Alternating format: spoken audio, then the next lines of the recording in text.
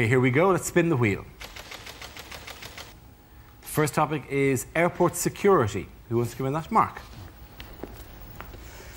Hey, I find it very stressful, the amount of security at the airport these days. All these announcements, ladies and gentlemen, at this time of maximum security, at this time of height... What do they mean, at this time of maximum? When's it going to stop? Ladies and gentlemen, I think they've gone. If you see a mysterious package, shake it!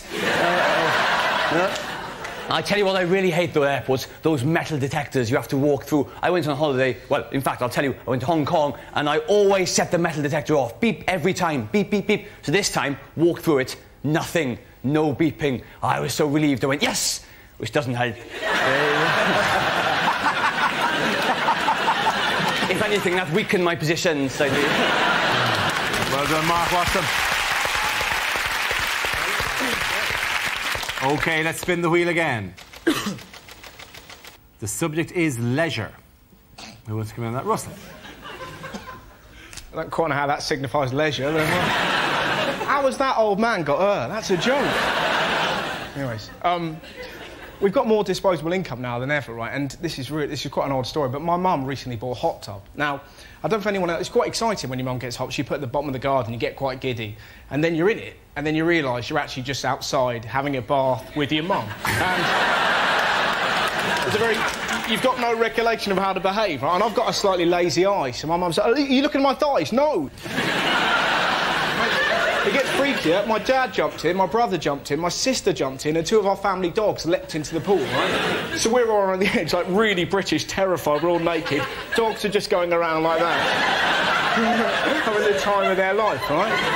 And my mum just chose this moment to embarrass us, just looked up and went, hey, guess what? Well, she wasn't doing a dog impression, that would have been weird, right? She went, guess what everyone in this hot tub's got in common? I don't know, Mum, what? That's a dog hitting me, right? My mum looked up and went, everybody in this hot tub has sucked my tits.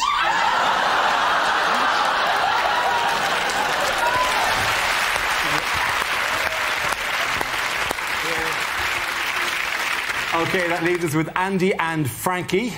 The next topic is... it's Britishness. Do you want to come in? Mr. Parsons. The photos. Yes. Britishness. For those of you who require more than just a setup to a joke, there's only two things we like, aren't there? Huh? Moaning and queuing. And why do we like queuing? So as we can have a bloody good moan about it.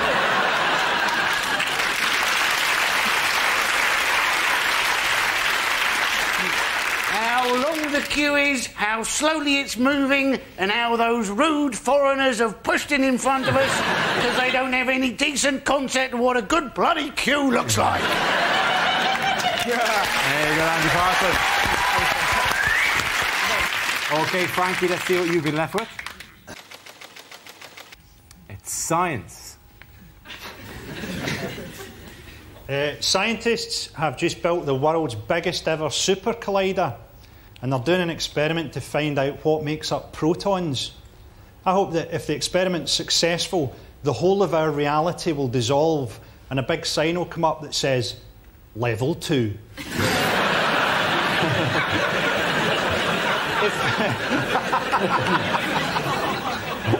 I always wondered, you know that woman that had the face transplant? See if she gave you a blowjob, would that technically count as a threesome? Thank you, ladies and gentlemen. I think in that round the points go to Russell and Andy. Everyone come back.